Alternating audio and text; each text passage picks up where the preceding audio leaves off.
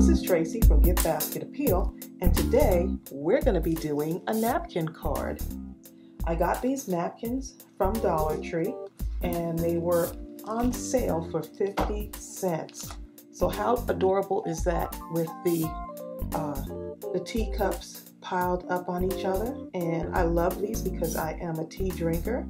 And I just love the way the colors are. They're really soft, and then they have that really dark border right around it to make it stand out. And then they got that little dark border around the bottom. So I think this is going to look really nice. So let's get started. Okay, so I chose a white card base, and you could basically choose whatever card base you want. And so this is cut down to, it's 5 by 5 folded. And then this is where I'm going to put my napkin on this particular piece of cardstock. And I cut it just shy of the 5-inch mark. Just a little bit so that when I put it on here, it'll have a little bit of a border. But you'll see later. So what I'm going to do is, let's unfold this napkin so we can see what it looks like.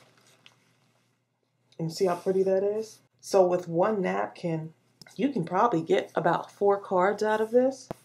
Yeah, probably about 4 cards. Okay, so what I'm going to do is I'm going to just kind of cut this down a little bit. And I'm going to cut a little bit more larger than actually this card base. So it's going to be a little bit larger than that. And that way I can always go back and cut it off. But I want to make sure I get the image that I want right in between that space. Okay, so I'm just going to kind of eyeball this. And just cut around it for right now. And you can do a little bit differently if you want to go ahead and trace and just be more precise, but I'm just going to eyeball it. And this is a perfect evening for creating a card because it is raining outside. It's been raining off and on in Georgia. And so you might hear the rain. So I'm making some tea cards, okay? I think these would look nice in gift tags too. If I was to make gift tags, I would probably just cut right along this area here to fit my tag in there. So that might be a future idea for a card. Okay. So I'm making my card, you know, as large as I want to. I'm not following any particular rules. I just thought this would be a nice size. And I really hear that rain coming down out there. Okay, so this is what I have so far. And so this is going to be perfect because it's just fitting right outside of my card or my card base. And so for this napkin, you want to take off this backing part because it's 2-ply. And I'm putting it on the white base because I want my napkin to really stand out, the colors to really stand out, and then it actually helps when you're smoothing the napkin out against the card base. Okay, so let's put this down like this, and let's go ahead and add our glue for right now. So I'm just using the Craft Bond Extra Strength glue, and you're going to hear my dog under my feet. Because with the rain and the thunder, he's been just kind of antsy all day. So what you're going to do is you want to make sure that you cover this really good with your glue stick. And there are several techniques for putting the napkins on the card. But this one just seems to be the easiest. And you can do a ton of these. So you want to make sure that you really have good coverage on this. You want to get the entire thing all around the sides here.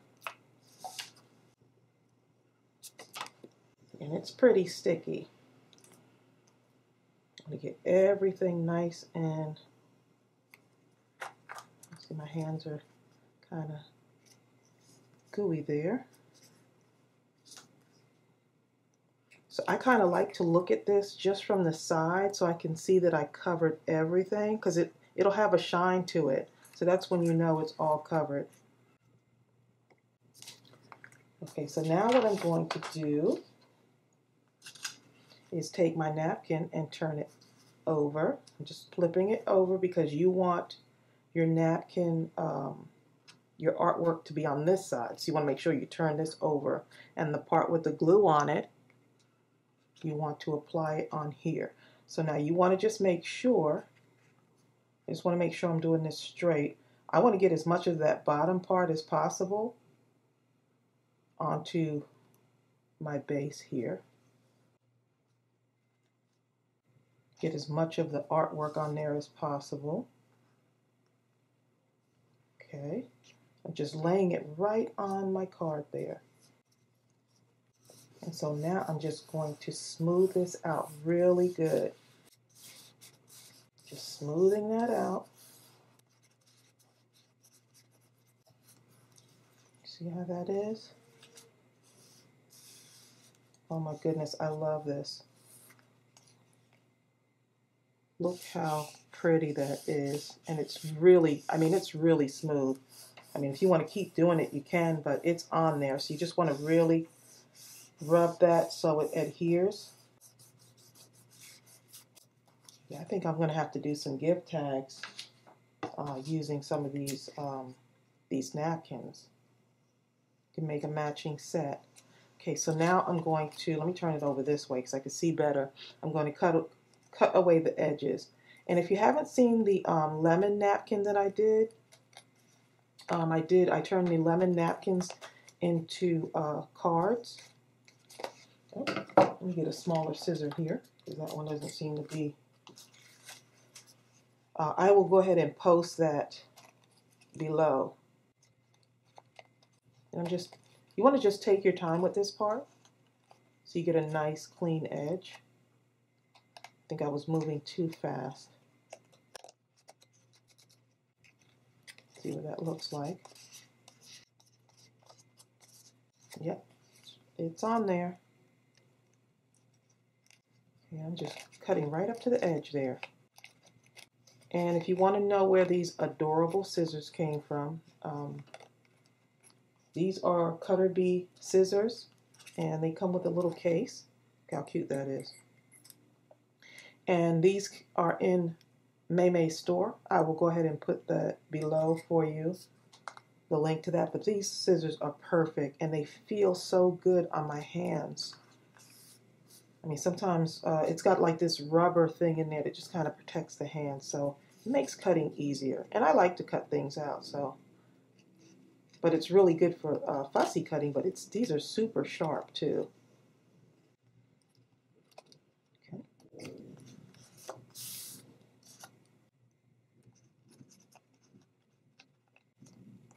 This is a nice handy tool to have in your stash for crafting. And hopefully you'll be able to find some of these napkins in Dollar Tree. But I did find some at Tuesday Morning, so just cut this off just a little bit. I can really see the edges there now. Okay, look how cute that is. So now you have your card, your napkin is now a card. So once I'm done with that, I think I want to maybe shade in the edges. And I'm just making this up as I go. I'm just having fun here. And that's what it's all about. Making up your own rules. And the reason why I'm putting this brown on here, this is the Distress Vintage Photo. I just have a cut up sponge. I don't have any fancy tool. I'm just going to shade this in just around the sides just to give it that little bit of a that kind of rustic kind of look right around the edges. And it can be as dark as you want it to be. And the reason why I'm going along here, because I figured it would look really cute because it has that brown around the bottom. And I'm going to add something to that brown to add some sparkle in there. I just randomly just got stuff out and started doing some stuff. You ever have one of those days?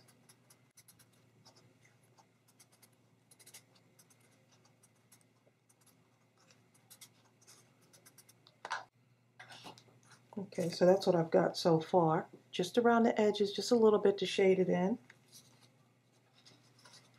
So now I'm going to apply it to here. And you see I have just a little bit of a white border, not much, but just a little bit. See, a little bit of frayed edges from the napkin just right there. Cut that off. And that's going to be perfect. Okay, so let me go ahead and another good tool to have is the crafter's tape.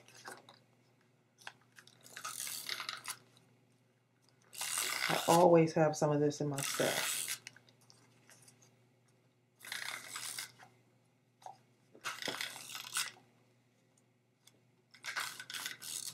Get as close to those edges as possible. Okay. So imagine, these cards are so easy to make. You can make a ton of these.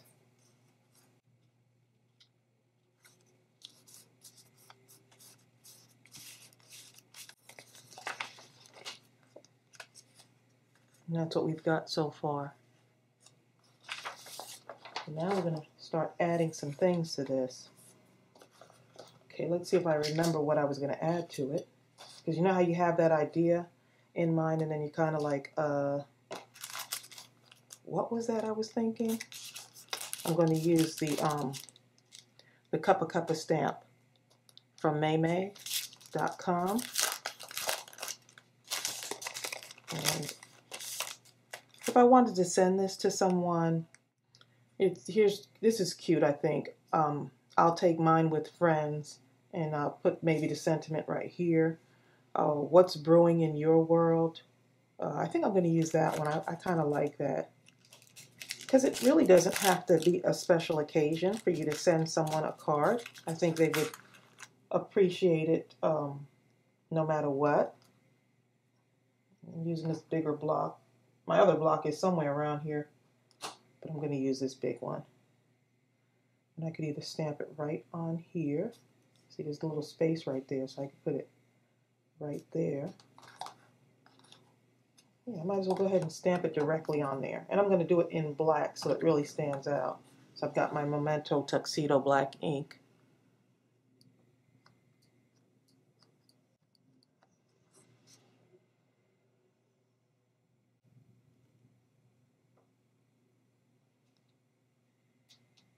You see, just adding just a little bit of a sentiment there.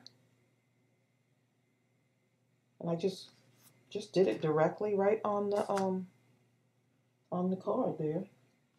And then I thought this would be cute with just maybe some pearls right in there, possibly. I do. Oh, there's the thunder kicking in again. Maybe put a few of these on here too. Use my art glitter glue. And this looks so cute. I see some sparkly stuff needing to be added on here. Not too much though. So like you see right here, there's a little white space there. I'm going to add a pearl there.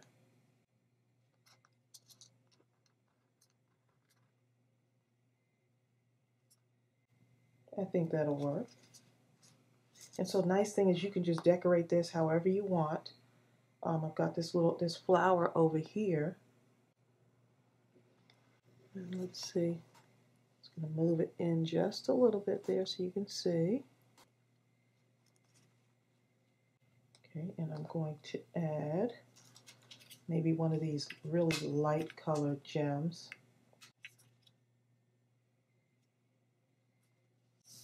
Maybe right there too. I'm just balancing out the color a little bit. Oops. And these already have stickers on them, but to get a really good stick, I'd rather use the art glitter glue along with it. Oops. And that kind of enhances the blue in there. Then you just add a little bit of sparkle to it.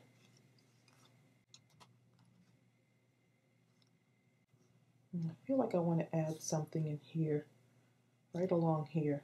And so what I have is the Nouveau Crystal Drops.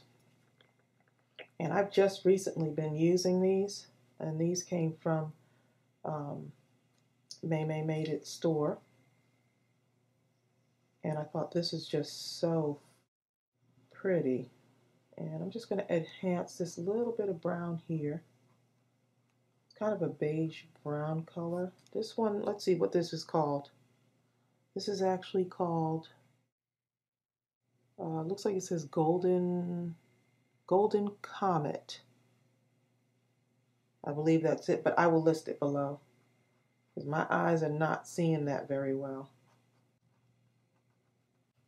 But that looks, look at that. Let's see if you can see that. Just adding that little bit of gold on there just to enhance it. So you're just already using the artwork that's there, and all you're doing is just enhancing it. Just having some fun. You know, I'm going to do a little bit around here too, because I think this will really stand out on this darker color. Right around here. And that nice little tip actually helps. Having that little pointy tip helps it go on better.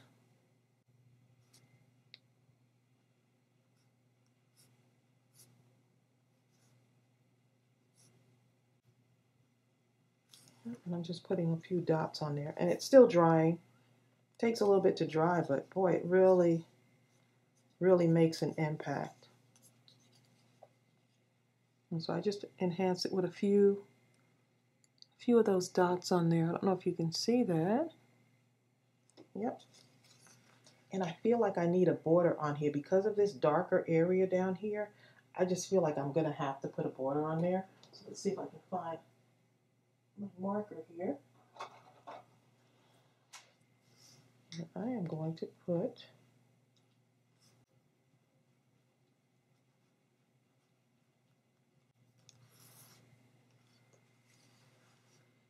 and all I'm doing is putting little dots around it. And I'm noticing that when I put the color on here, when I put the dots of marker on here, it's spreading a little bit. And I'm thinking because it's a napkin and it's absorbent, so that might be why it's kind of like spreading out just a little bit. So you don't really need to put much on there. It's just kind of spreading out itself.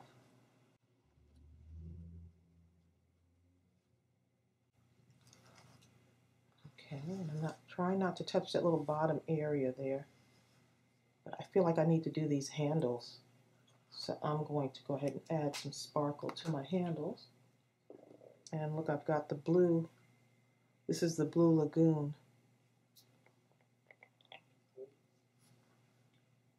And if you hear noise underneath my table, it's my dog. He's just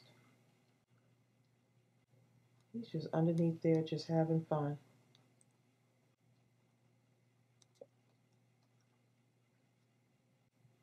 So I'm not being precise on here. I'm just kind of dotting it up a little bit.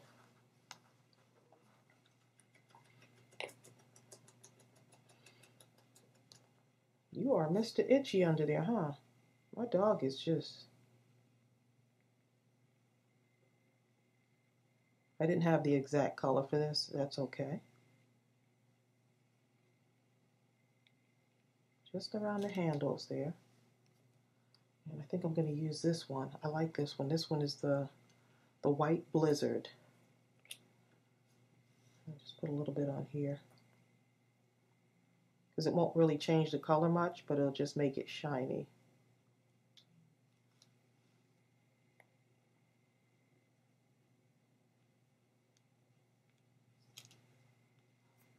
Look how cute.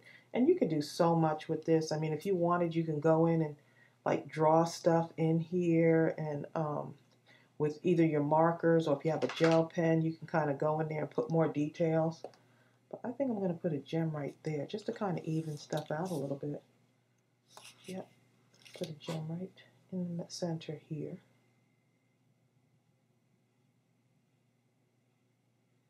You can add as much as you want to this.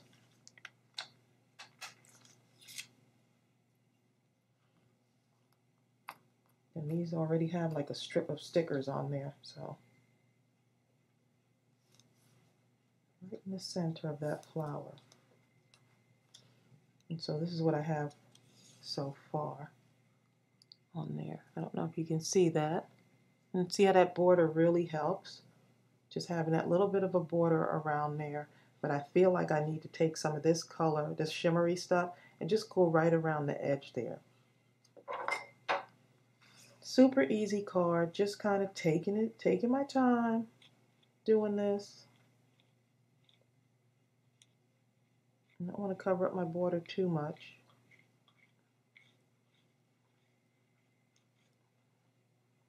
I'm going to really enjoy using these for like the holidays, Christmas stuff, and adding sparkles to it. So I'm just holding my card right here because I don't want to mess with my color there, so everything is trying to dry on here, so I don't want to mess with that. Let's see. And this right here, this part that I did before, is already dry. It's just a tiny bit wet, so it just depends on how much you use on your card. Okay. And look how pretty that is. I think I'm going to have to do some gift tags with this, because that is just super, super pretty. And what you could do is just another idea. If you really want to get detail oriented, you can go around these little flowers here, highlight them with some black, some kind of black gel pen. You just to make it stand out even more. So there's just so much you can do with this. So just letting you see. And so that's all I'm going to put on here. I think I've got enough. I'm just really loving these napkin cards. I mean, this comes with 30 in a pack, but each sheet, I'm thinking you can get, might not be the same size because I had to cut into them, but you could get 4 cards out of 1 napkin. So imagine that's a ton of cards that you can get, that you can make for hardly anything. So I hope that this inspired you. I'm going to sit here and make a couple more out of those napkins. And let me know if you want to see a gift tag. Maybe I'll do a gift tag using my, because I like to use the cardboard or the cereal boxes. Maybe I'll do something with some kind of packaging so we can use some of those up. So let me know how you like this. Hit the like button. Don't forget to subscribe and join our crafty family. I would love to have you on this journey with me. And once again, I hope you were inspired, and I'll see you real soon. Bye.